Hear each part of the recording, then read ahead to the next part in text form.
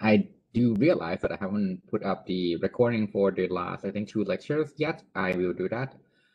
And today we will move on, well, not literally move on from Rust, because asymmetry is basically all solely based on Rust. But we're gonna dive deeper into, okay, what does it mean to be parallel programming, right? And I have to be honest here. Typically, these kind of class requires a full-blown 1 semester. So we will pack it and basically introduce the concepts to you, right?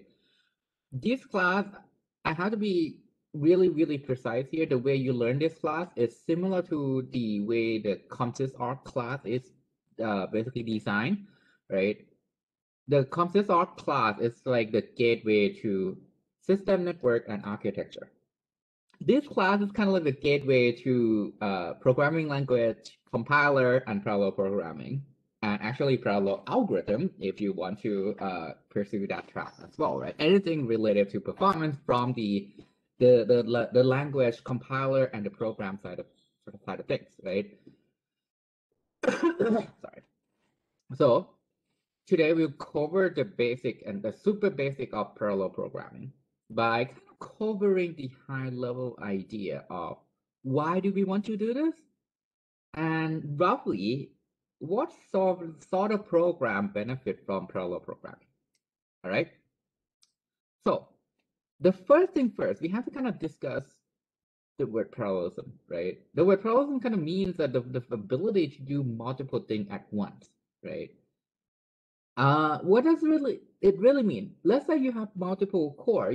When you buy a computer these days, right? It basically is a simultaneous execution of your computation, right? You have a 4-core machine, you have an 8-core machine. It means that your program utilize them all, right? And typically these are good. Basically, it means that when you have all the 4 processors, each one of them will be doing some useful work that contribute to the finish of your program. So what does it mean? What does it mean when all the 4 processors are contributing to something toward the finish of your program? What would be the effects?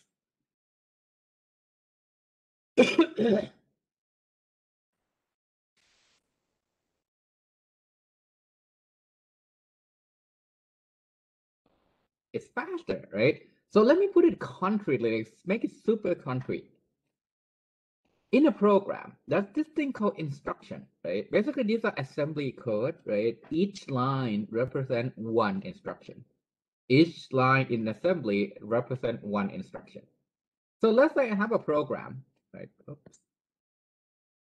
I have a program, right, that has a 4 million instruction, right? This is likely a program that would run for like less than 1 second. Surprise! Within 1 second, actually your computer is capable of running, I would say, up to likely like 10,000, close to that number of instruction, right? 10,000 million. So 4 million is like just a tiny bit of time, a tiny bit of your time. So let's say I have to finish 4 million instructions. If I have one processor, that whole processor is responsible for running all 4 million, right? So what if I have 4 processors? And for the sake of assumption, my program is fully parallelized. Everyone can take any of these instructions, they can run, and they would run fine. So in this case, each processor is responsible for roughly how many instructions?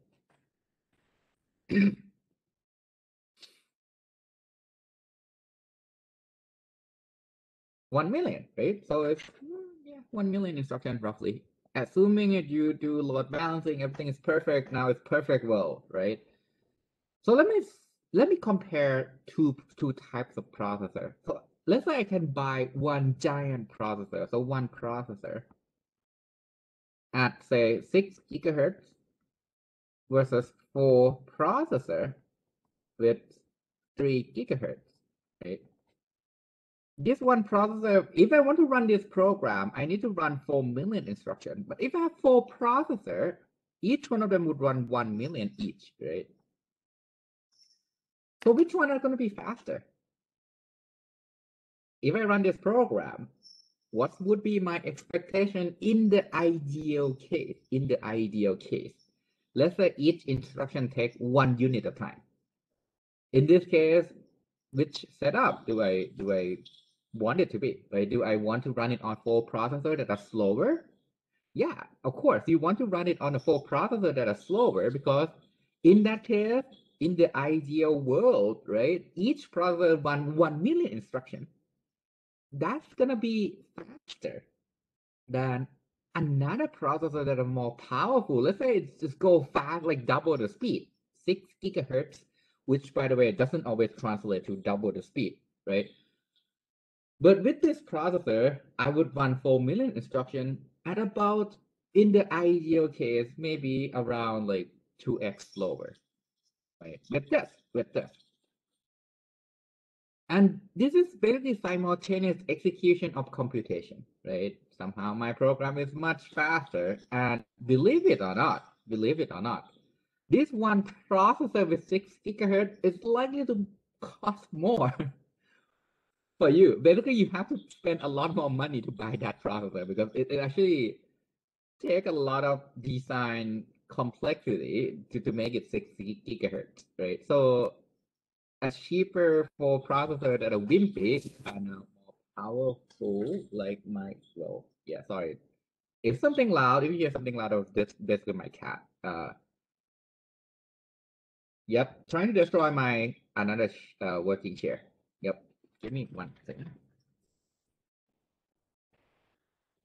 Okay, I'm back, and I think I saved my chair. Another thing is, because these days, you run Windows, right? In the Windows, how many programs are you running at the same time?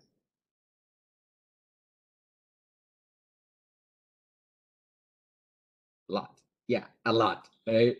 These days, you are at the liberty of just double click, launch a program, and doesn't do you actually feel that things are actually slow down? Let's say you open Microsoft Word, Excel, PDF reader, like many of these light office kind of applications, you can open as many of them, right?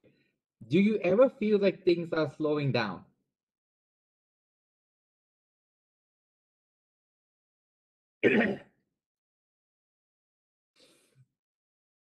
Does it behave like things are slowing down? No, right?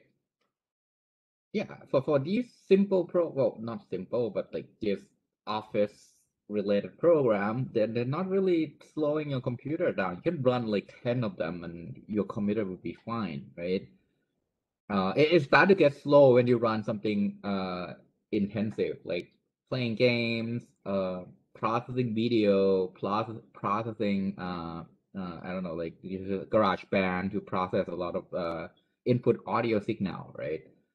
And so this doesn't have to be can it doesn't have to be related, but they can be related. It can be from one single program, right?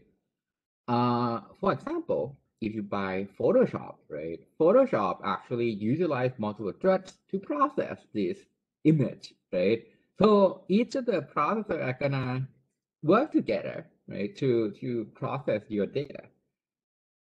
And a quick warning about this particular slide, not particular lecture. Some of these will be in C++, but I'll explain the code to make sure you can understand it. At the end of the day, parallelism is powerful. So what's our big assumption so far? What has been our big assumption so far? They say, hey, multi-core is good, parallelism is good.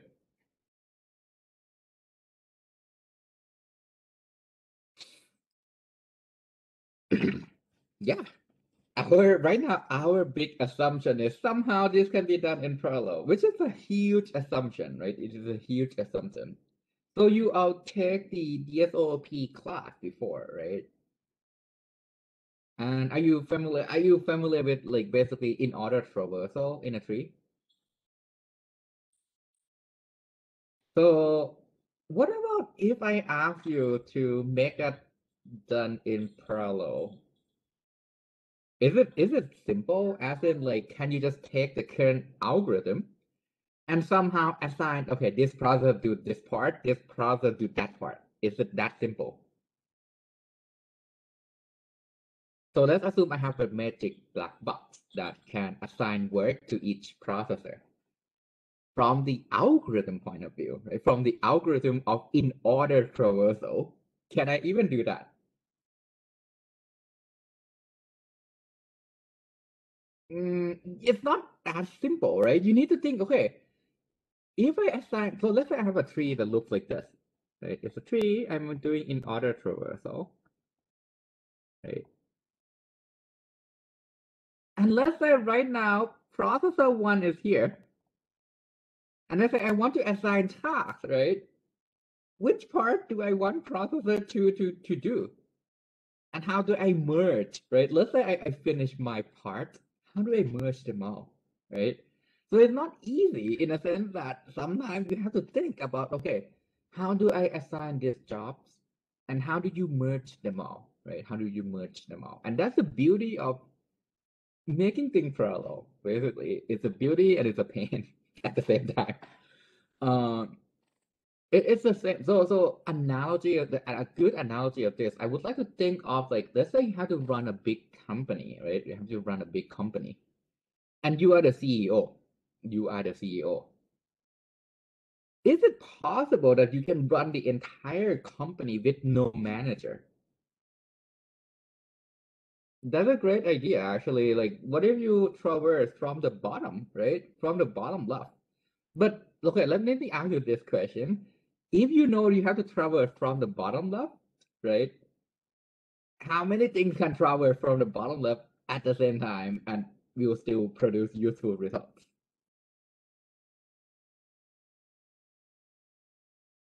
Because they're gonna do the same task, right? Which means that, well, the second processor will do the same thing as the first processor because they're starting from the bottom left, right?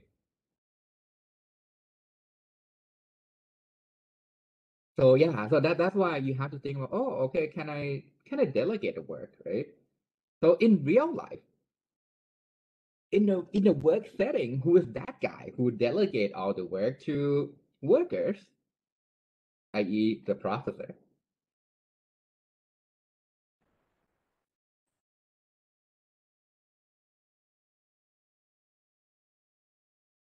So have you heard of the basically the manager track, like the project manager, the the team lead, these guys who coordinate, who get to do what in a project?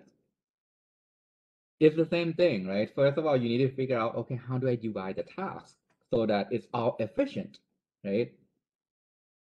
And we're gonna talk about this context of like the real life manager versus the context of the program, because I find that there's a lot of things in common, right? There's a lot of things in common. And the next thing I'm gonna talk about is the concept of concurrency, right? Concurrency is basically handling multiple things at once, right? The thing that computer do concurrently should be independent from each other, right? Uh, Think of it this way. Let's say concurrency is basically as a process of truly running things independently in the hardware level. So hardware concurrency means that I get to run them in parallel. Sometimes when you talk to software people, when you say concurrency, they don't mean hardware concurrency. Sometimes they mean that, well, I can have multiple tasks that can be done in parallel. I don't guarantee if that can be done in parallel. But in terms of hardware concurrency, this is a process of truly running things independently on a hardware level, right? So this is basically I enable everything to go and run at the same time. Right? All right. So the other thing I have to tell you that it actually has a lot to do with parallelism is, remember our old friend data flow, the first lecture? Yeah, I kind of forgot. I forgot a data flow question on the exam. Maybe I should put it. Maybe next time I teach the class. But the concept of data dependency ties to data flow. And the definition of data dependency is, let's say I have a function, right? Let's say I have a function, but the input depends on the result of other function. Why is this bad for parallelism? So why is this bad? Why is data dependency can be bad in some cases?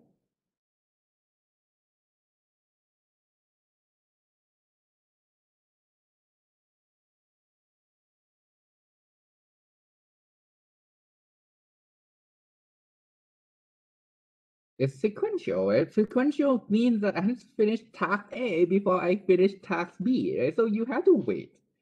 It's basically a lot of waiting game, right? So if you want to run a well-run company, right? So if I have a parallel task and I have 10 worker, basically 10 employees, right? I can assign each employee with one task and they can do all in parallel. But let's say I have data dependency. Let's say I have data dependency. It means that my second worker, the second employee, has to wait for the first employee to finish his task, right? To finish his task before you can start your own task. So that can be a little bit, basically your throughput will decrease, right? The amount of work you can do will go down, right? So data dependency is something that can, right? It doesn't always be that case. It can reduce your parallelism. So let me go through one example, right? It's called parallel for loop. In C, you can use Silk, and to be honest, Silk is no longer supported with the modern library. Intel kind of dropped that support, so it right now you either use OpenMP, right, which I'm gonna show you the code. And here's the loop. Forget about the Silk for. Just think of it as a for loop, a normal for loop. What does this do? What does the loop do?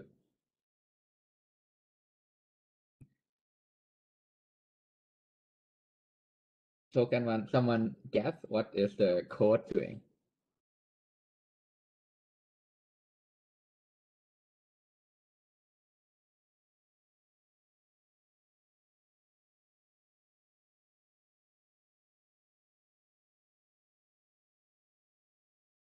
Yes. So basically increment the value of array A by 1, store them in B. So basically B is A plus 1, right? Every element of B is that same element of A, but add 1 to it.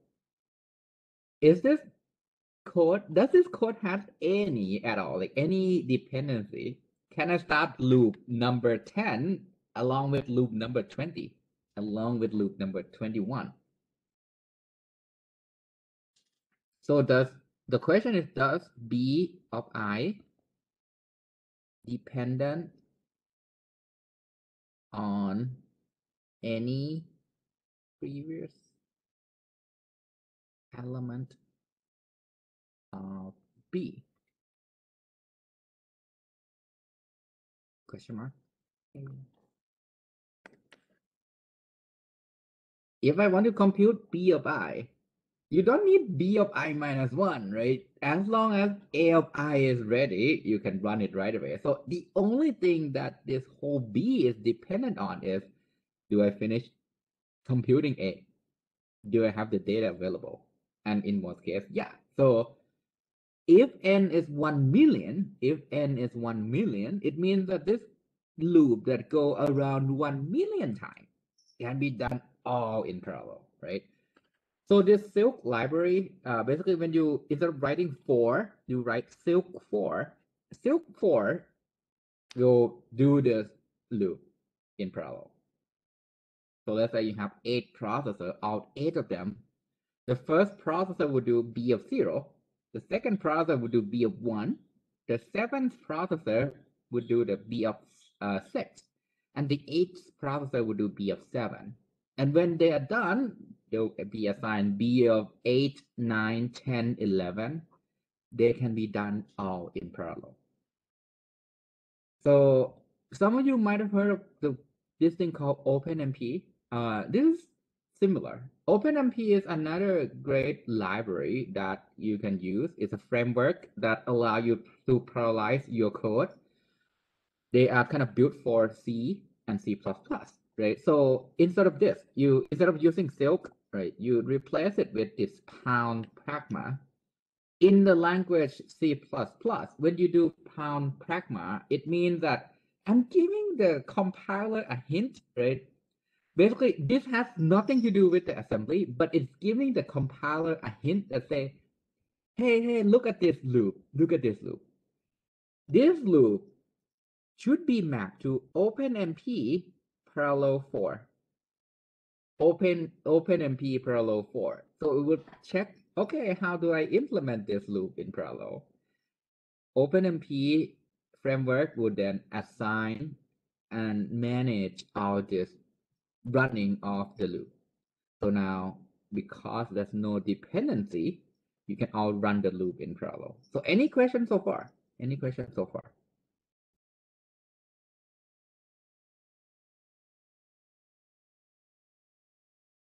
So if you actually want to test this, make sure you install OpenMP on the machine that you want to run it on. Same here, you make sure you install Silk. But for Silk, it might be a little bit tougher because it might require an older version of your Linux. So because it's not no longer supported. So yes. So the question is, does this really auto-assign what gets to run on what processor? Yes. I mean, to be honest, by default, the operating system would do that assignment. But OpenMP work with the runtime as well as the compiler to basically say, hey, this loop has been annotated by the programmer that say, hey, this can be run in parallel, so let's run it in parallel, right? This is similar to the parallel iteration in Rust, right? Basically, from the programmer, we tell the runtime. Runtime, think of runtime as the manager that manage everything you're running. It tells the runtime, it tells the compiler that, hey, this can be run in parallel, so please do that because it will make things faster, right? All right. So any questions so far before we move on?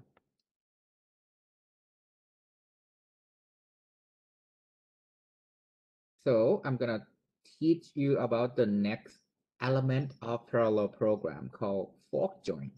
Fork join. What is a fork in English language? I doesn't mean utensil, but what is a fork?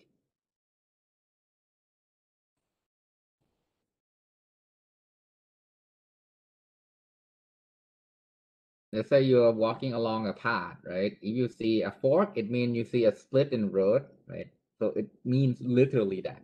You run a program. A fork means that you run two different functions, right? A double vertical bar B, it means that A and B can be run in parallel, right? So I'm gonna guess what you think and what you might answer, but give me one simple function that has this fork join property that we've been using a lot. So what function call another two functions and later do something with the result of those functions?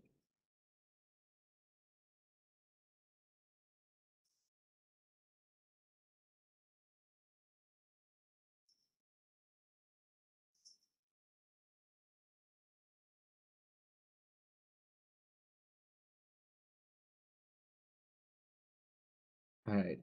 How about Fibonacci? Can I run fifth of n minus 1 along with fifth of n minus 2? Can I do that? Can I do this, actually? Can I run Fibonacci in parallel? Is that a yes or is that a no? Yeah, right? So fifth of n minus 1 is a totally separate computation from fifth of n minus 2, right? So in Rust, we can use Rayon, which what we established last time is a uh, parallel library that give you a lot of APIs that you can call. And one other thing you can do is called rayon join. Rayon join. Join mean that I'm gonna wait for these two results. I'm gonna wait for these two results. And when I do this double vertical sign, it means that whatever go into this join function, run them in parallel because I already marked that they can be run in parallel. So when you put in those double vertical sign, it means that fifth of n minus 1 and fifth of n minus 2 can be done in parallel, right? Can be done in parallel. Once the results come back, pattern matching, so x will have what? Which one store fifth of n minus 1? Which one would store fifth of n minus 2 with this pattern matching? X is going to be fifth of n minus 1, and y is going to be fifth of n minus 2. No, that cat tree is not your Ninja Warrior course. Don't do that. Sorry. Yeah, then my cat is. Did he sneak in and drink my coffee? Maybe. Yeah, so I don't know why they are high right now. Sorry about that. So basically now x is going to store fifth of n minus 1, y fifth of n minus 2. So when you join, you know that I'm just going to return x plus y, right? I'm just going to return x plus y. So how does this look like in data flow? This is going to look something like this. So I'm not going to go down to the plus and minus. I'm just going to stick with function calls, right? So I have n coming in. Basically, you have fifth of n, right? Which will then be fifth of n minus 1, fifth of n minus 2, right? Which will compute fifth of n minus 2 and n minus 3, right? This will be fifth again of n minus 4. Oh no, my bad. 3 and fifth of n minus 4. All these things, right? And then it would merge back. At the end of the day, they're gonna merge back by adding the result, right? Right, to get your data back. What are the inefficiency in this whole thing? So anyone want to guess, like for the Fibonacci in general, what is the inefficiency here?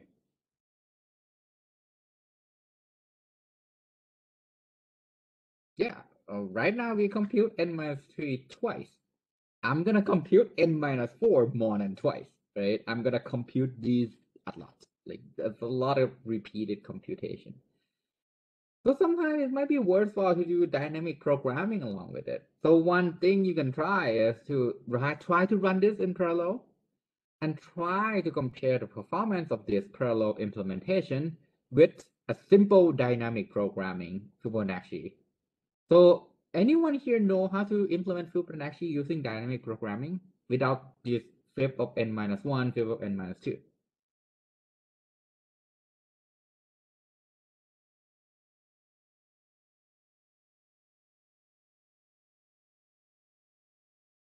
Basically using a loop, like one single loop do that. Anyone?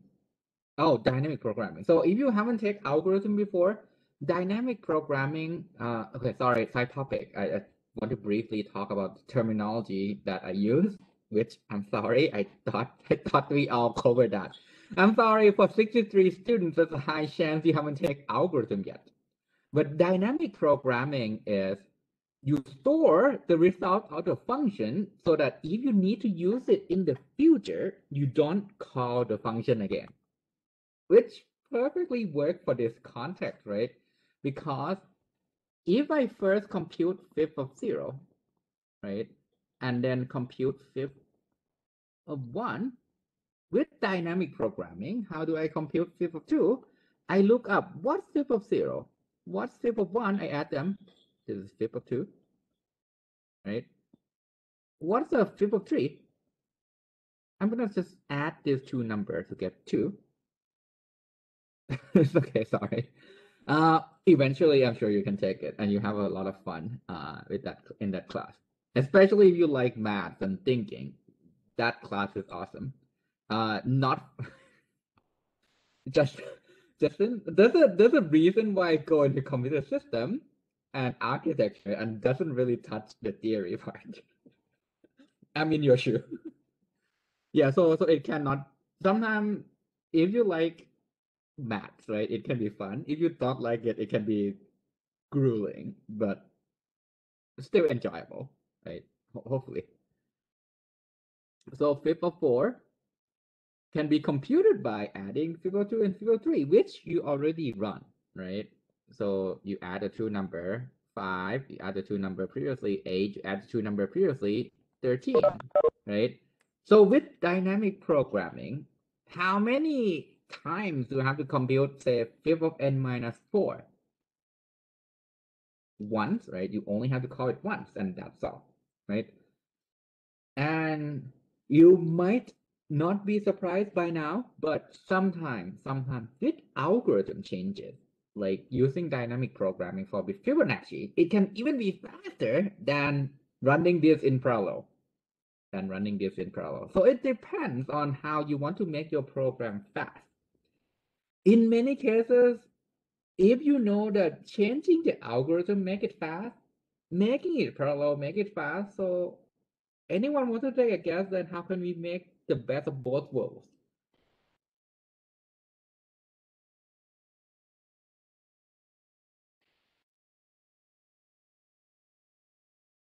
Use both. Yes. There's an area, right, that kind of spawned from the merging of algorithm and parallel programming called parallel algorithm. And I would definitely recommend talk to Ajahn Kanat about it because he's a world expert on this area. He's one of the only like handful of people who's expert in this area. Like parallel algorithm is his toy basically. So definitely recommend. If especially if you love algorithm, right? If you don't like algorithm too much, maybe stick with computer system. There's also so many open-end questions that you have to seek answer and engineer the solution. The other thing aside fork join is what we call nested parallelism. So we've seen two forms of parallelism: parallel for loop and fork join, right? So you can loop and run things in parallel. You can spawn another function call and run things in parallel, right? Nested parallelism is, let's say you have a loop that has a function call in them, right? I have a loop that has a function call in them. So can I utilize both of them? Can I run the loop in parallel and do the fork join inside the loop? Yes, no. Yeah. So that's nested parallelism, basically. You can run parallel for loop inside a fork join. You can fork join and you see a loop. Okay, I'll run that in parallel. There was an older version of OpenMP. OpenMP was like a really, really super popular framework for parallelism, right? The older version of OpenMP doesn't really support nested parallelism, but Rust have that support. I think the recent version of OpenMP also support nested parallelism now. I'm not sure how efficient they are compared to Rust, so I haven't really do a full blown like proper analysis on which one is faster. If you want, you can do that for as your project too. Basically, have a few codes that run in OpenMP and Rust and see which one is faster. Right? That is a totally legit project idea. And in those kind of projects, I would recommend take codes that are already optimized by people who implement it. And if you want, you can implement your own code as well. That's totally okay. But let me look at let everyone look at this particular diagram. Right? Let us look at this particular fork join diagram. So there's a fork join diagram. What's the maximum concurrent computation that we can get out of this parallel task? Let's assume each of these circle is a computation, like function call, right? So what's the maximum parallel things we can do with this task graph, with this dependency graph? Dependency graph means that when I have an arrow like this, task 1 has to finish before task 2. So what's the maximum things I can do in parallel? 7, right? And because the way I draw this would help, right? You can circle this cut in the graph and you see, hey, there's a 7 dots here, right? The formal definition is 2 tasks are parallel if there's no path between that 2 tasks. So if you look at this node and this node, can I go from node A to node B with this graph? Is there a path for me to go from A to B? No, right? It kind of means that A and B has no data dependency. I can run A, I can run B at the same time. Who cares? They don't need the other's data, right? The fact that there is a path, when there's a path, it means that someone is producing the data for the other guy, right? Okay, so are you with me so far? I'm going to move on to the cost analysis. Cost analysis. Now let's analyze. Is it worthwhile to do parallel programming for certain program? This is one of the key things for you to actually decide, should I parallelize this code or will I ended up wasting like 3 days of my life and it's not going to be even faster? So that's the concept of the work. What is work in general, right? Let's say I give you an assignment. How can you define work?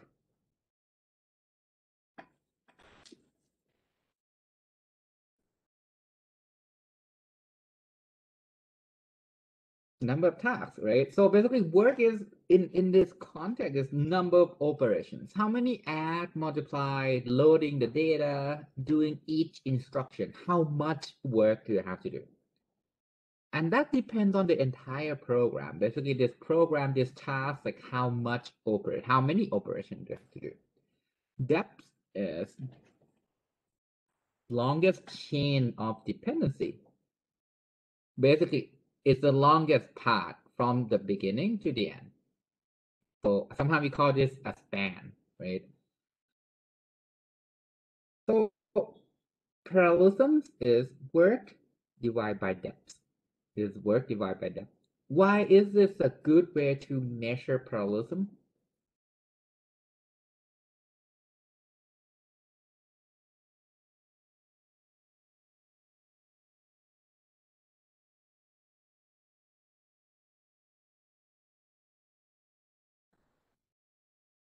So let's say I have a graph that looks kind of like this, right? Each circle here is work. So what's the depth here?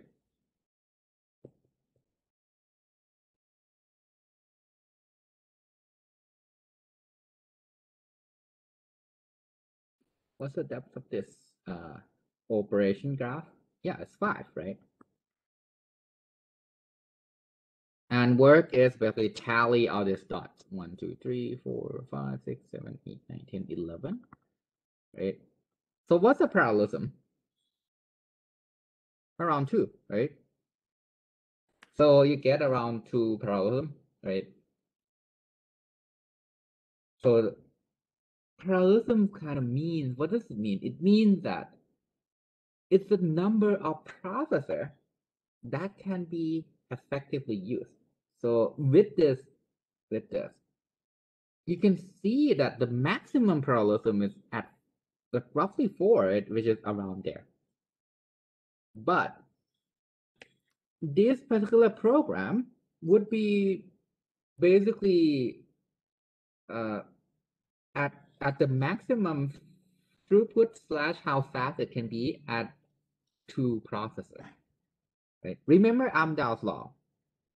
Amdahl's law basically said that if you want to parallelize your program and if you want to buy multi-core processor, right? You want to buy multi-core processor, will that processor benefit? Let's say you have 4-core processor. Will that processor benefit from any program with parallelism of 2?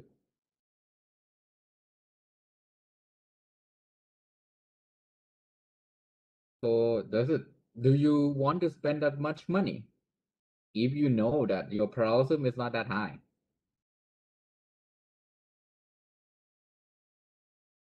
Nope, that's correct, right?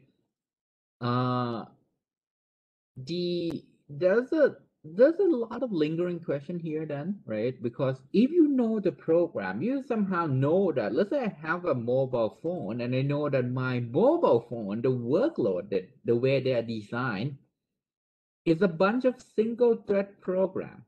It's a bunch of single threaded program. It means that you are not going to parallelize the program by a lot, right? Do I need my mobile phone to be multi-core? Or can I just go by with a single core? The answer might be more effective to use a single core but faster processor, right? So that's why, right? If you my one of my gut feeling is that there was a generation of iPhone, right, that is single core. It's been single core for a long time. And everyone is like, why don't you have multi-core design, right? On an iPhone versus Android, which by that generation is our Qualcomm already came up with like full core processor, right? But the thing is, in Android, everything is multi-threaded. Everything in Android is a thread, a separate thread. So having multi-core there makes sense, right? It makes a lot of sense. It might not, the thing is that they never publish the data, right? But it might not be as making much sense to spend the money to have multi-core, but rather make that single core a lot faster too, right? What else? So the lingering question for a hardware person like me, right, is, well, if I have multiple core, let's say I have an 8-core processor and I know my program would never use more than two, should I buy that processor? So what do we do with the CPU that they're doing nothing? So anyone want to take a stab at this question?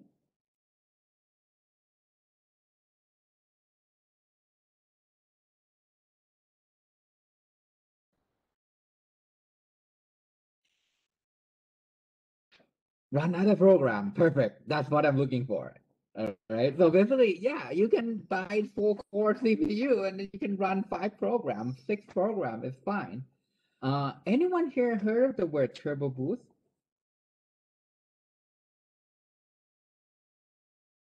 Anyone here heard of this? Anyone know what's happening here?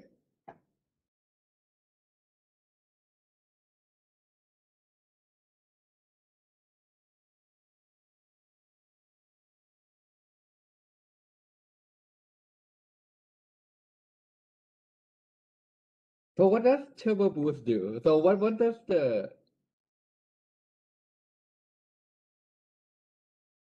yes, Justin, you get it right. Basically, well, it's sometimes it's not even underclocking other core. What's happening is they turn off the other core, right? So let's say I detect that this program demands speed, but I'm running on only one core, right? It's a single threaded program that doesn't really take advantage of the other core at all. From the hardware point of view, do I need to power on the other 3 core? No, I just power it off and overclock the first core. Basically make the speed much higher, right? That allows you to basically run single threaded program faster. So if you see the terminology turbo boost, that's what it means. It doesn't mean that all the processor would be that fast. Well, let's say I have a 3.3 gigahertz processor that can be turbo boost to 5 gigahertz. It means that if I have only thing running on your machine and it use only one CPU, that CPU can be turbo boost to 5 gigahertz. It's not that all 4 would be turbo boost to 5 gigahertz. But yeah, sometimes when you have single threaded program, you can make it fast too through like hardware changes, right? So let's go to some example and we do cost analysis. So what is the work and what's the depth here? Sorry for going a little bit out of context quite a bit earlier because basically right now I'm trying to teach how to get work and how to get depth, right? So what's work? This is sequential sum, right? I go through my vector, I add every number in there. So what's the amount of work? Let's assume that one unit of work is one add. So, and I have n, the vector size is n. So what's work? It's length minus one, right? Basically, if you take algorithm, right? If you take the algorithm, one thing you can do is that this is O of n. So so for those who haven't taken algorithm so far, the big O notation means that I'm going to look at the worst case analysis, the worst thing that can happen to this program, right? Worst thing that happened to this program. Then I'm going to write out the number of operations. So let's say the number of operations n plus 10, right? N plus 10. I'm going to look at the part that has the highest factor, which is right now n, right? I would say O of n. But let's say the operation has to be n to the 3 plus n to the 2 plus 20, right? In this case, let's say this is the worst case number of operations. The big O notation is basically you look at this n to the 3, right? Because that has the most factor into the runtime of your program. And you say, hey, that's O of n to the 3, right? This applies to any types of input n, right? So let's say you have 3n to the 4 plus n to the 2 plus 20. Now your big O notation will be O of n to the 4. Right. So to answer your question, is work the duration of the loop? Yes, basically the number of, well, not duration, but the number of operations that you have to do for the whole thing. So this particular code, the whole thing is that loop. And the only thing you do in that loop is adding, right? So that's the work. Don't worry, don't worry. So what if your work, what if your number of operations is 2 to the n plus n to the 2 plus 25? So what's the big O notation of work here? Which one grows faster? Is it 2 to the 10 or n to the 2? Yeah, so basically now it's O 2 to the n, right? This thing is polynomial. It means that the work is mappable to a polynomial function. This is non-polynomial, or basically exponential, right? It's non-polynomial. So it means that the work that you have to do for 2 to the n is non-polynomial. It's slow. It's really, really slow, right? That's why you heard about this thing called P equals NP. If polynomial means, like, is it possible to come up with an algorithm that solves non-polynomial function in polynomial time? And that questions never have answer. Actually, uh, I'm not the algorithm guy. I'm not up to date in the frontier research in algorithm, but double check with Ajahn Kanat. He's the guy who, if you have these kind of questions, make sure you check with him. So that's work. That's work, right? So I'm gonna erase everything here and just focus on what's the work here is O of n. All right, done with the recap on big O notation. So what's depth? How far do you have to go here for the sequential sum? Hint is sequential. So what would be our depth? I have n operations. How long do I go from the start? Yeah, it's O of n. All right, awesome. So what's our parallelism?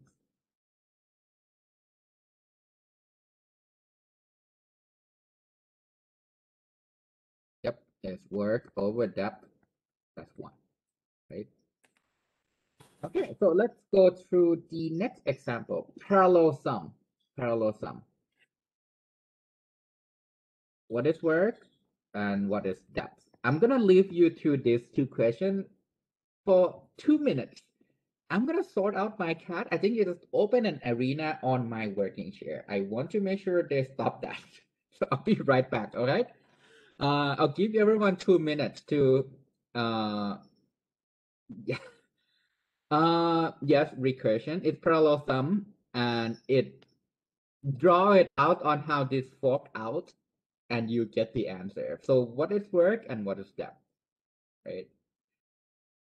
So I'll be right back. I'll be right back. I need to sort out my cat. They are fighting.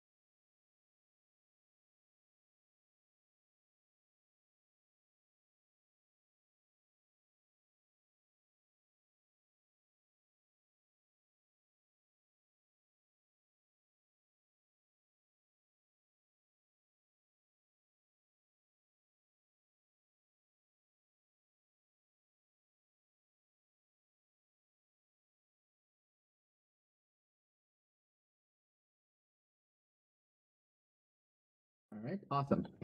So work is O of n and depth is O of log n, right? So everyone got that?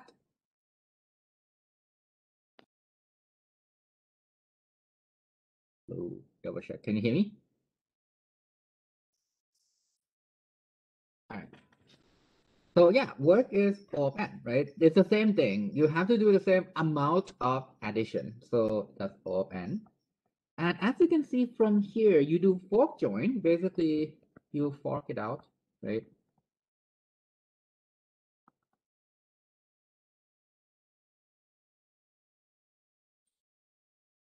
So this is O of log of n, right? So this parallelism is n over log n. So that's the answer to our question, what's work and what's depth. And so if you're not sure how to find D, right? When you draw the graph out, depth is the depth of that graph. Over here is the depth of the tree, right? So basically, if you draw this out, you know that it's a binary tree, right? Every time you branch out, you branch into two sides, right? So that's basically log of n. N is the amount of things you have to do. N is the amount of things you have to do.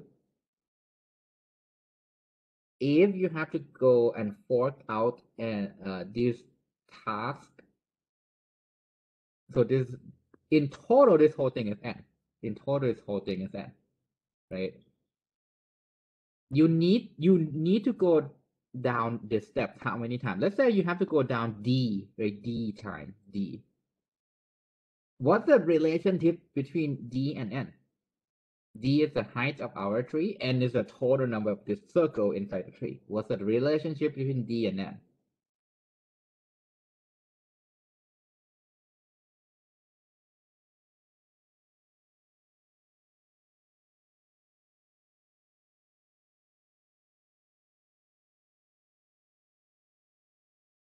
Two to the D, I guess minus one, right? Equal N. Is that roughly correct? If you assume it's balanced tree on both sides, this is going to be 2 to the D minus 1 equals N, right? You can check that by counting. You can check that by how it branch out. Every time you grow twice the earlier level, like the first level grow twice from the 0th level. The second level goes twice, there are twice number of nodes from the earlier level. There are 2 nodes here, 4 nodes here, 8 nodes here. So every time you grow up, it's twice the number, right? So how can I calculate D? How can I solve for D in this case? D is our depth, right? So how can I solve for D? What function do I apply to get D?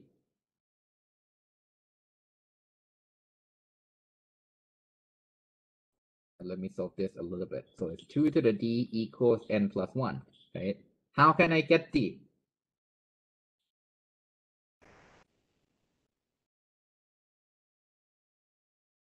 Log 2, right? So you apply log 2 of 2 to the D on both sides. What do you get? Log 2 of 2 to the D is D. Log of N plus 1 is O of log N, basically, right? So, good.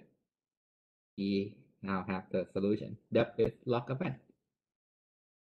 So, now you might be wondering, this is approximation, right? It's not the real parallelism that you can do. For example, if you go back to this diagram, right, this particular tree, right, there are times when you can run more than 2 things, but your parallelism is roughly 2, right? So you might be wondering, why is this good? The first thing I'll tell you, this is simple. Draw the graph, you get the width, and you get the depth, right? There's also a theorem called Brent's theorem, where let's say you have P processor, let's say you buy P processor, 4 core, 8 core. Your program can be scheduled in O of work over P plus depth time. This is how long it would take to run the program, right? Assuming that's the only program you run. That's a big assumption, but assuming that that's the only program running on the system, don't fight with me, please. At least don't like scratch my feet. It hurts. So Brent's theorem tells us that if that's the only thing you run on the program, it can be scheduled and run in O of work over P plus D on P processor. This is basically follow Amdahl's law again, right? That's why I brought in Amdahl's law way in the beginning, because that tells you how much efficiency you're gonna get out of the hardware. Lower bound is this. Lower bound is telling you how much time do we need if we have P processor. So over here, right, if I have P processor with the work of W with the depth of D, right, work, depth, number of processor. The reason I'm smiling is this particular equation is hinting at something. What determines D? How can we calculate D?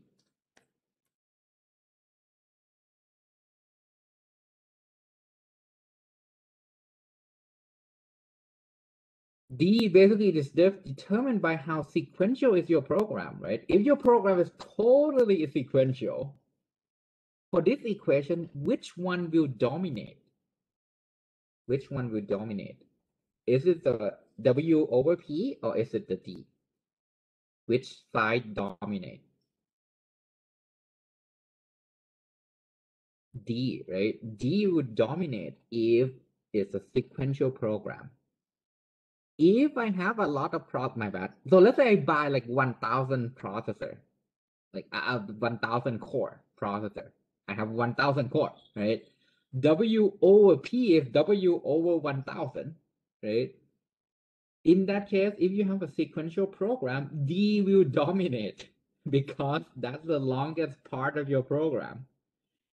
This particular equation tells you if I have this algorithm, do I need to run on how many core? How can I balance out the work and the depth of my algorithm, as well as balance out how many core do I want to schedule, right? There are many times where I've seen people in this country and everywhere. Let's say I have a cluster of machines, like a HPC cluster. It's a supercomputer, basically. Supercomputer typically contain hundreds and hundreds of CPU for you to allocate and use, right?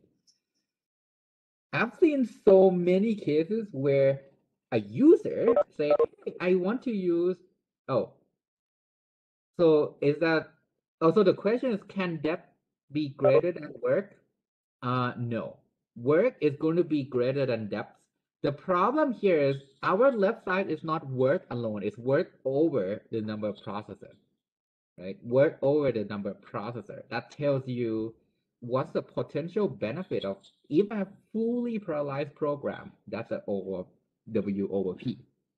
I can finish my program by dividing W over P. But if my program is super sequential, buying multi-core processor will not help you. Will not help you. And the reason why this is important is, let's say you have a supercomputer with multiple core, right? With multiple core. You want to use 70, let's say 64 core to run your program, but your program only have such parallelism. So basically the depth is equal to work. In that case, you're not going to use all 64 core. You only use one, right? You only use one. So you're going to end up underutilizing your computer, right? So when you design a parallel algorithm, typically a work efficient program would be roughly the same as sequential running time. So this sentence, this whole thing, what it means is don't add extra work. Don't add extra work. It should roughly be the same as the sequential running time. And a parallelism of square root of n. So this is basically O of root n for parallelism is considered good. So this is basically a rough idea. If you get O of root n for parallelism, awesome, right? Any questions so far before we go through more examples?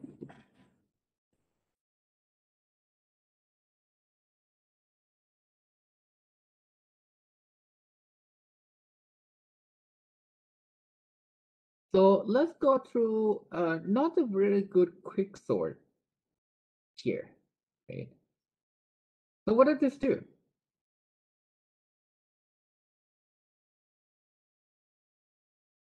So a quick sort, I forgot. So you haven't taken the algorithm class yet. How many of you are not familiar with quick sort? Oh, you did in the DSOP. Okay, awesome. So we all know quick sort to some extent. Yay. All right, I was about to fast on myself and forgot about some of you might not have heard of quick sort. So basically, what does quick sort do? Take a look at S0, S1, and S2, right? What are these?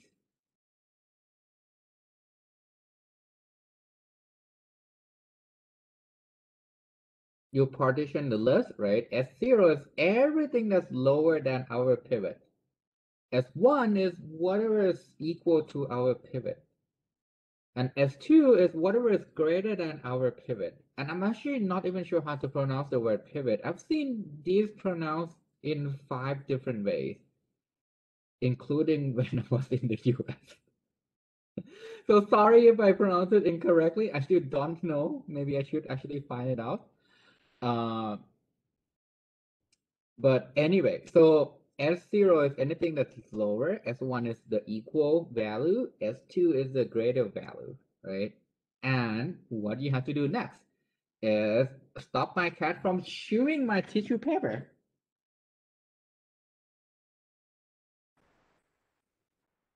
But yeah, tomato, right? I don't even know how to pronounce the word pivot.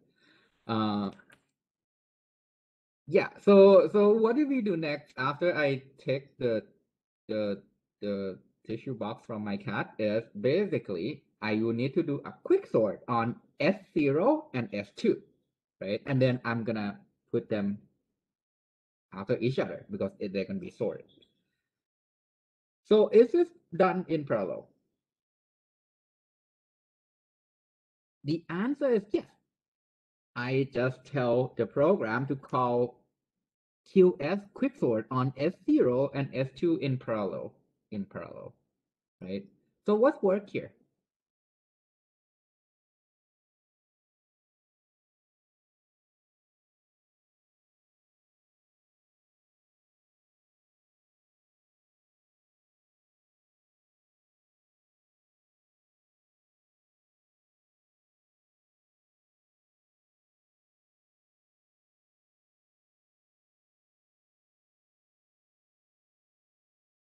In long n, right? You kind of have to go 2 sides.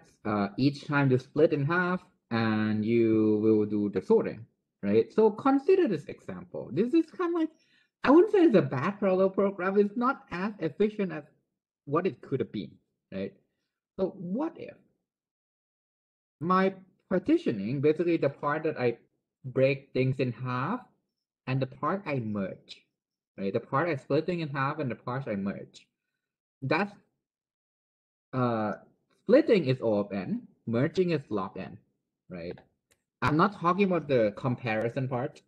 Basically now it's just splitting, merging, splitting, merging, splitting, merging, right? But my call is still running recursive, serially, right? Serially.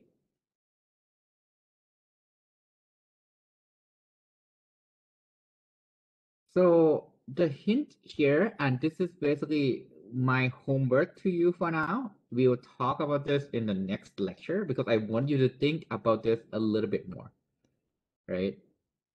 Right now, if you consider the sorting part, right? So this is the splitting, partition,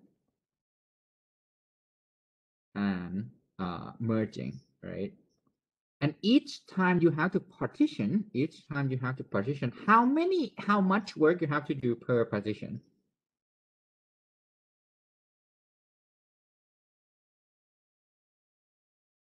So each level, how many? Yes, O of n, right? So the comparison plus going through the list, that's n, right? Each level is also n. So in theory, well, work is likely to be n log n, right? Because you think that, hey, I'm gonna split into 2 halves. Each level is n, right? But you forgot about each level is n. You split into 2 halves, but when you need to break this out and inward again, you have n number of nodes, right? And the resulting is not going to be very good because, right, partitioning and appending, which let me highlight that part. Oh, here, right? So here's the complexity of our sort earlier. Partition, which means that we're gonna break things apart. Append is when you have to read things and basically put the S sorted S0 here, the middle part here, and the sorted S2 right here, right? That sequentially done. Sequential partition and sequential appending, right? So your span or your depth is overband. Your span is overband. Right now your work is n log n, but because this has to be done sequentially, your depth is the entire list. Your depth is entire list. So your parallelism is O of log n. Right? O of log n.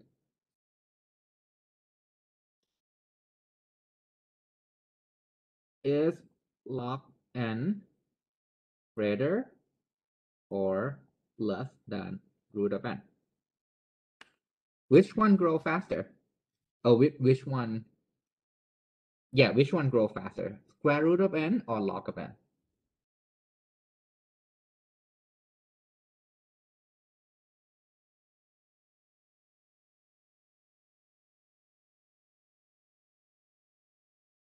So let's say, yeah, at square root of n is faster, definitely. And if you want to check, put in million for both sides, right?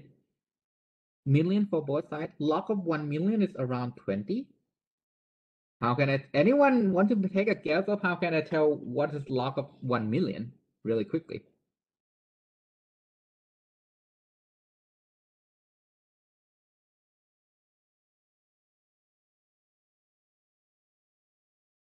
Well, because I know that 2 to the 10 is 1024. That's basically 1 kilobyte. So when I do the conversion between kilobyte, megabyte, I know that's 2 to the 10. So I know 2 to the 20 is roughly 1 million. Okay, so that's around 20. So what's the square root of 1 million? What two numbers multiply with each other and get 1 million? 1,000, right? So 1,000 is definitely much higher than 20. So our parallelism is not good enough. Parallelism of log n is it's okay. It's not great, right? How can we make it faster, right? So in terms of the zero portion, as I said, there's a partitioning and concatenation. Again, the part where we split and merge can be done in off and work and log n of depth.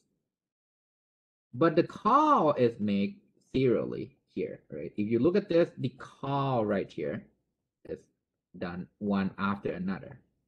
Basically, what it means, I'm going to use a different color, which because it might sound confusing.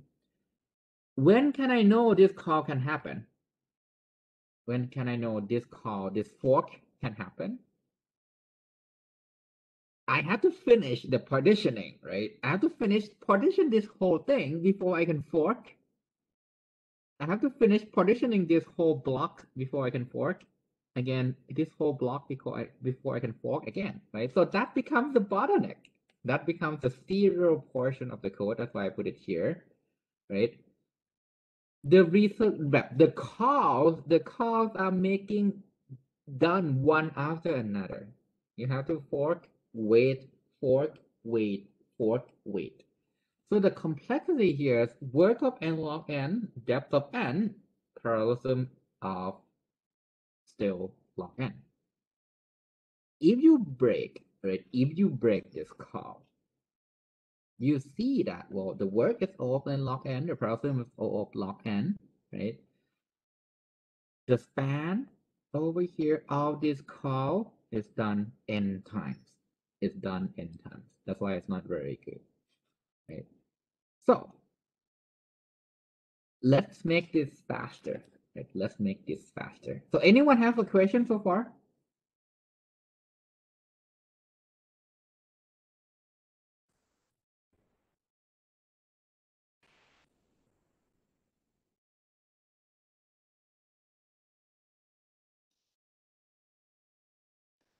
The reason, okay, let me tell you one more thing. The reason why this is span of O of n is earlier you have this parallel side that fork into a smaller block, right? This is A, this is B, C,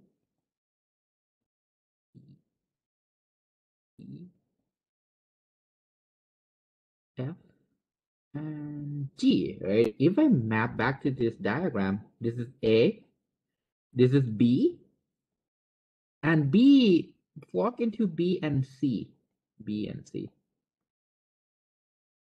D and E is done here because it's the B side.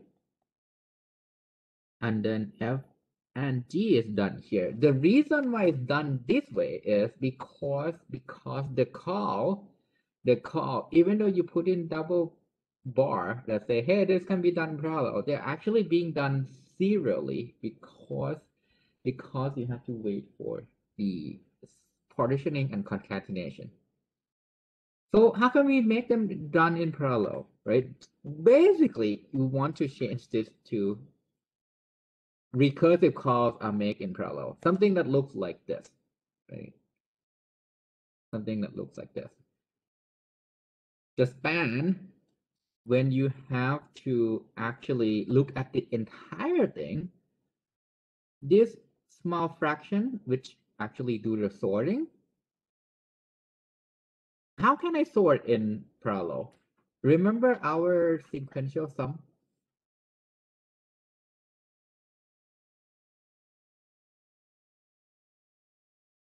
So is it possible that I can parallelize the partitioning part?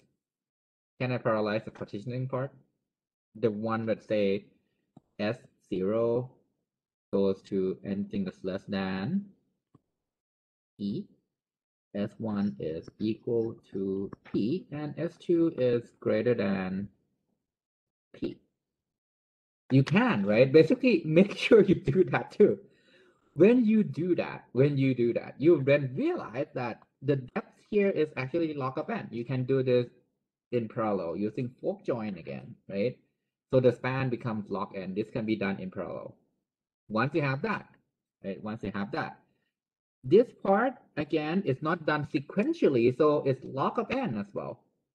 The whole thing here is log of n multiplied by log of n. That's why it's log square of n. That's why it's log square of n. Work is the same, so this is the same number. So basically we have n log n over log n square, right? So parallelism becomes n over log of n, n over log of n, right?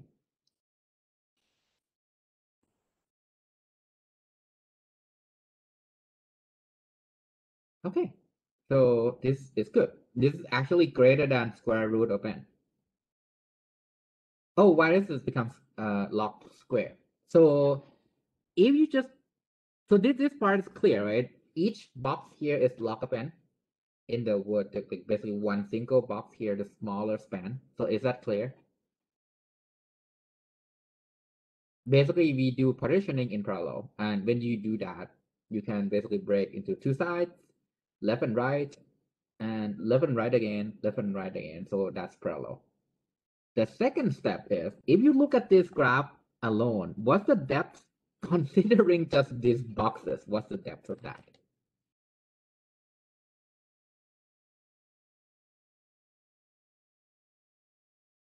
Log up, well, 4, right? It's log up number of boxes, right? Basically, this is log of number of boxes, right? Which is log of boxes. How long is that box? What's the span of each box here?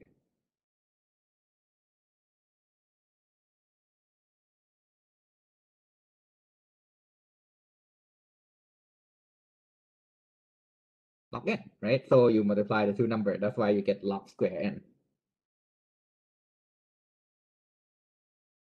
Because you have log of boxes, each boxes is log of n, so that's why it's log square of n.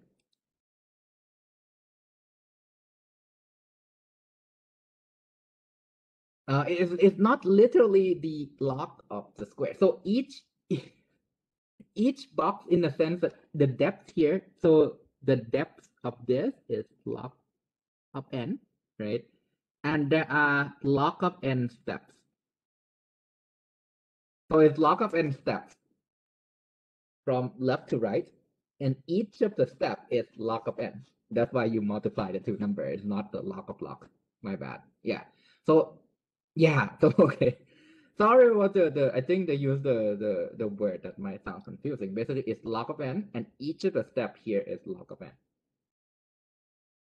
All right. That's why it's log square of n. So how do we get that, right? Well, now we do the partitioning and concatenation, and we can have the recursive call. So at the end of the day, right? At the end of the day, our work is n log of n. Our depth is now log square n, right? So parallelism now is n over log n. This is greater than square root of n. Great. So let's recap the whole thing again, right? Let's do the recap on the whole thing again. And how do we establish a way to design a good parallel program, right? So in terms of operations that you can do on a collection, remember our old friend correct collection, like linked list, array, vector.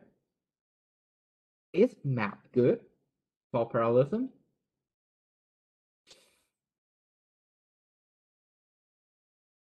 Can I apply the map? You think so? And the answer is yes, right? Why? Can I do map on the first element along the same time as the second element, along the same time as the third element, along the same time as the fourth element? The answer is yes. It's super parallel, right? Map is the one of the function that's really easy to realize things. Why is reduce good? Reduce means that I have a bunch of things in my collection. I apply the operation on each pair again and again and again and again. There'll be a figure to explain this, but we'll explain why are they good. Map is simple. Map apply a function to every single element. Reduce is a pairwise combine, right? Combine elements in the tree until you only have one single thing left. And I'm going to show you what it means. Filter, uh, filter is basically apply a function, and if the function is true, keep it. If it's false, return it. So let's go through them one by one. Map, as we said, was work. What is work and what is depth?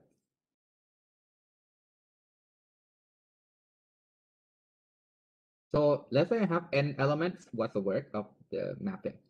Work is O of n, right? And what is depth?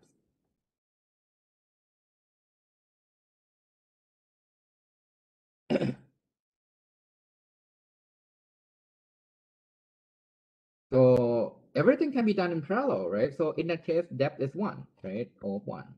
So our parallelism is n. This is really good, right? This is really good. As best as it can be, actually. How about reduce? Reduce is something like this. I start with my array, our collection,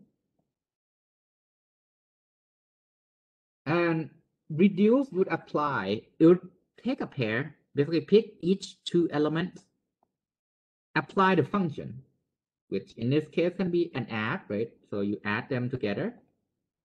Add. Then now you have half of the elements. You do pairwise again.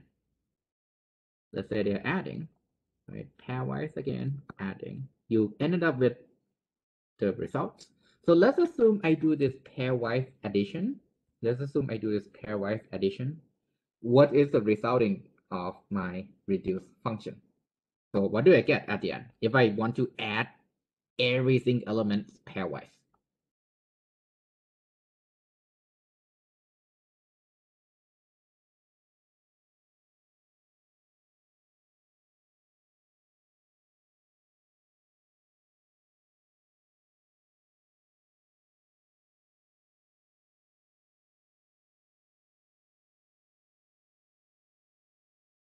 Summation, yes.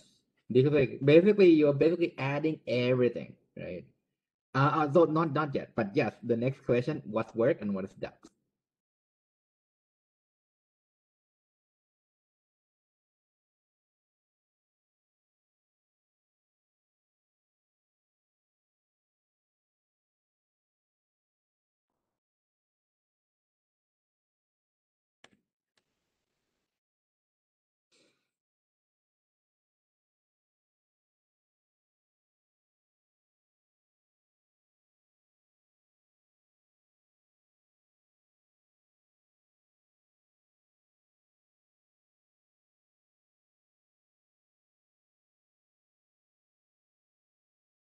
So work is,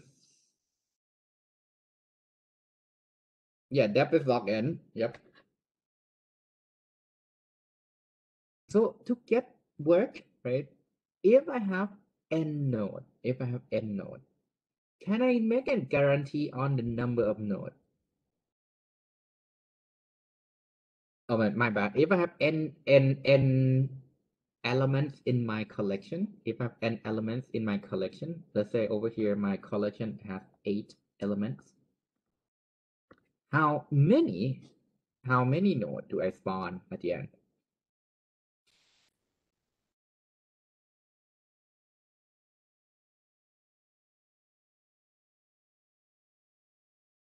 Yes, right. I basically spawn 8 nodes. So if you look at the number of addition here, 1, 2, 3, 4, 5, 6, 7, right? I'm basically have 7 addition. So that's work. So work, if I have n elements, you end up with n operation, right? Because the number of operation you have to do is the summation of the node that you have spawned. In this case, you spawn 1, 2, 3, 4, 5, 6, 7. It's gonna be n minus 1, right? If it's a balanced binary tree like this, it's gonna be n minus 1. So your work is O of n. Parallelism is n over log n. Again, good, better than square root of n, right? How about filter? Filter is a little bit weird, right? Because you apply the function, which seems easy. You apply the function that could be done in Trello, but you have to collect. You have to collect what you want to keep and what you want to throw out, right? So the major challenge is how many are going to be selected and how to retain the output, right? So that's the key challenge with filter, depending on how you implement it, but it can be designed to be done in parallel. If you design them properly, right? The complexity this time you can't establish a clear complexity because it depends. It depends on what is being filtered. And the way you can go through filter and design a parallel algorithm, your data flow graph is a good idea. See what is the data dependency and make sure they're not dependent from the earlier elements. So filter is a little bit of a challenge in the sense that that can be done, but you have to think about how you want to implement each of the filtering function. All right.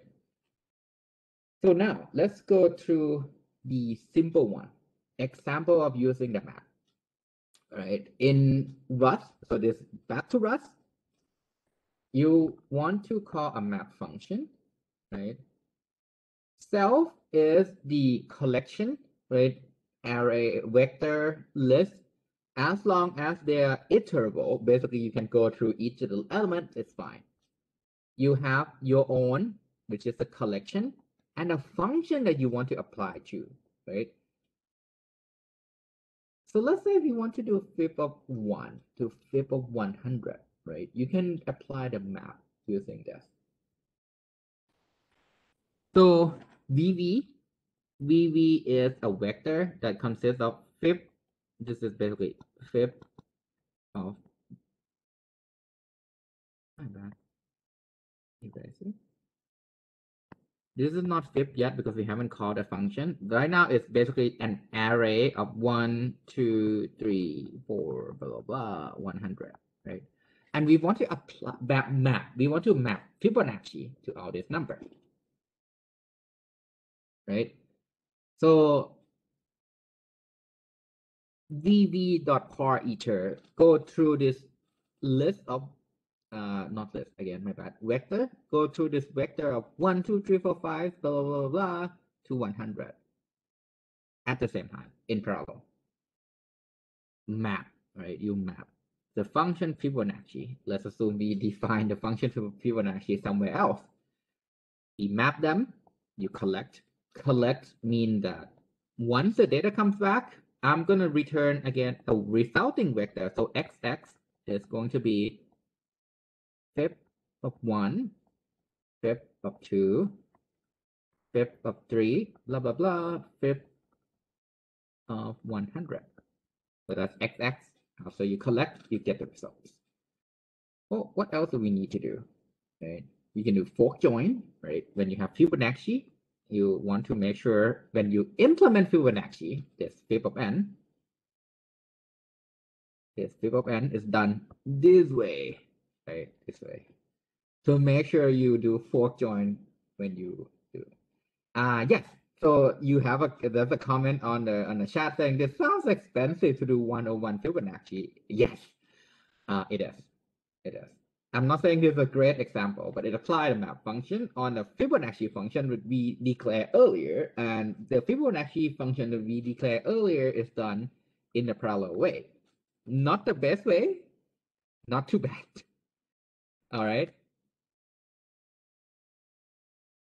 How about reduce? So you can use Rayon's implementation of filter, map, and reduce to perform parallel operations. So let's say I want to do parallel sum, right? This is what I can do. Now VV again is a vector of 1, 2, 3, blah, blah, to this 50 million, right? 50 million. I want to sum them all, right? 1, 2, 3, 4, 5 to 50 millions. And I don't know that I can calculate the sum of sorted number 1, 2, 3 to 50 million by just do n multiplied by n minus 1. So I will do the sum by using reduce. The way you write it is, first of all, parallel iterator, again, don't forget that. And then dot reduce. Start with 0. Start with 0 and say, hey, this can be done in parallel. Put that double bar there. This is a function call. So my bad. Let me write this clearly. So B, this particular text means that it's a function that takes A and B as an input. So this is basically your function call. It takes A and B as an input and perform A plus B. So that's how you can write a function in a short form inside Rust as well. Use this vertical sign. The vertical sign, whatever goes in there is the input to the function. Whatever go afterward is the function body. So over here is function that takes two input A and B. You add them together, return A plus B. Right?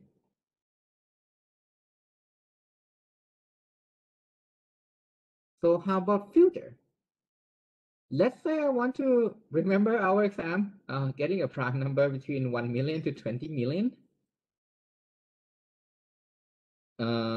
It has been 2 weeks, so I guess you still remember that, our is prime function.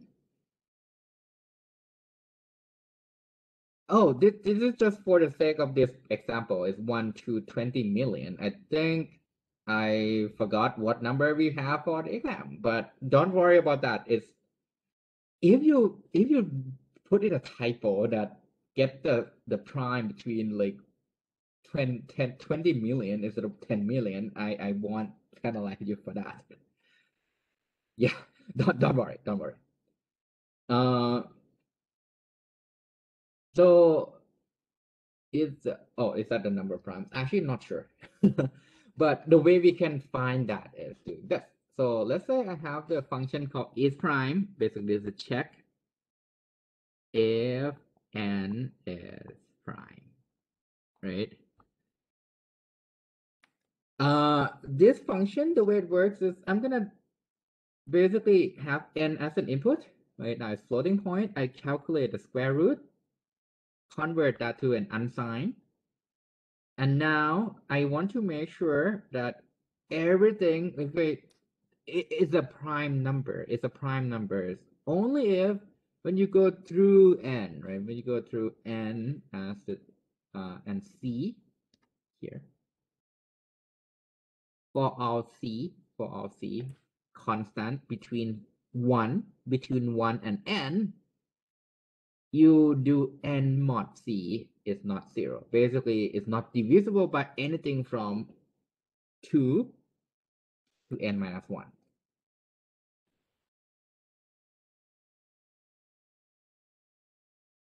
Yeah. So about the number of primes, actually, I forgot.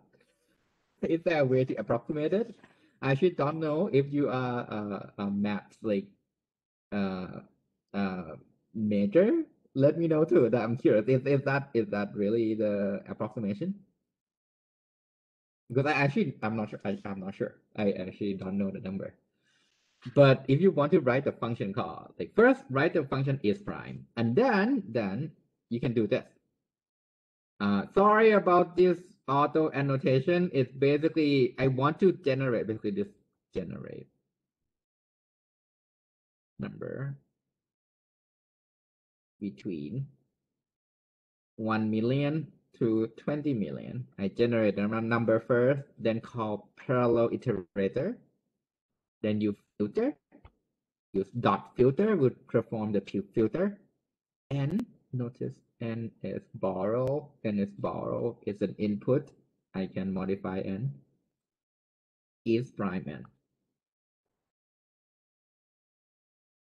Is prime N. The reason why N is borrow is because you want to make sure once you filter, oops, you can collect the result is it true or false, and you count the number.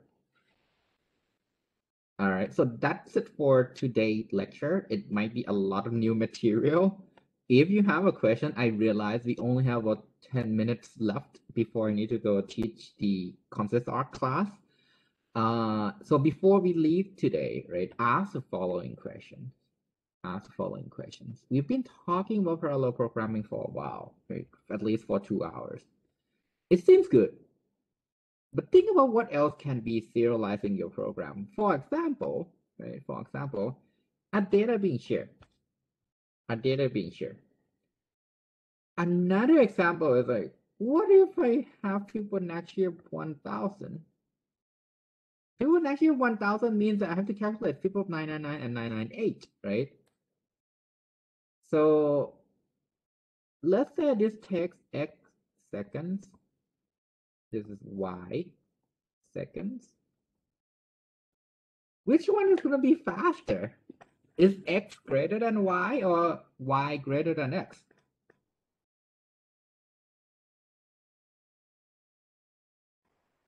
X is going to be way higher than Y, right?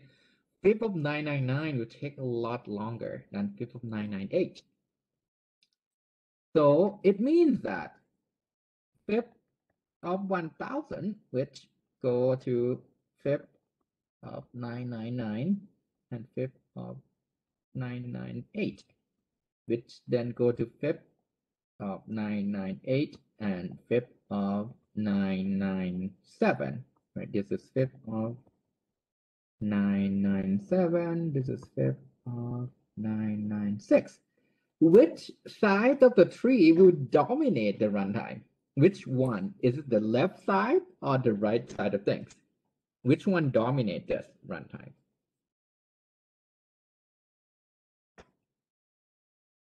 The left side, right? The left side would dominate this by quite a lot, right? If you think about it, what's our depth here?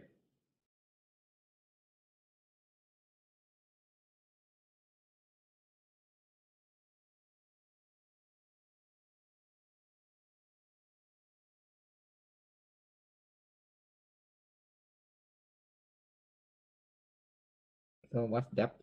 Yeah, the depth of this graph. I have fib of 1000. Yeah, it's going to be 1000, right? Because it's going to go 1000, 999, 997. You're not really reducing the work at all, right? So over here, Fibonacci is not going to be efficient because it's really, really left-sided, right? It's going to wait for fib of 999. Fib of 998 come back way earlier, right? It's going to be back way earlier. So this is when I said need to wait for all the threads because we have fib of 999 on one side, fib of 998 on the other side. The left side is going to take much longer, right? So sometimes we call this a straggler's problem, right? It's like when you're running in a team, right? And everyone has to hit the finish line. So let's say I run in a team and the rule is everyone in my team has to reach the finish line.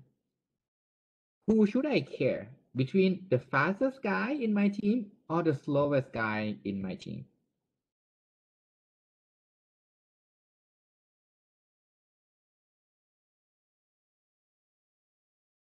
The slowest guy, right? Do I care about how fast the rest of the runner in my team? No. The slowest guy determine your performance of your competition. Think of it that way. Parallel programming, don't forget the slowest guy because we typically call the slowest guy the critical path. That guy is so critical to performance because the rule in your computer when you run things in parallel is it's a team competition. We don't care who finished first, we care who finished last. So we want to make sure the slowest guy is faster, right? So to make things faster, do we train the fastest guy or do we train the slowest guy so that he or she is faster? The slowest, right? Until the next guy becomes the slowest, though in that case we train another guy. The logic applies here. It's directly applied. You want to make the slowest part of your program faster. That's when you can see the difference.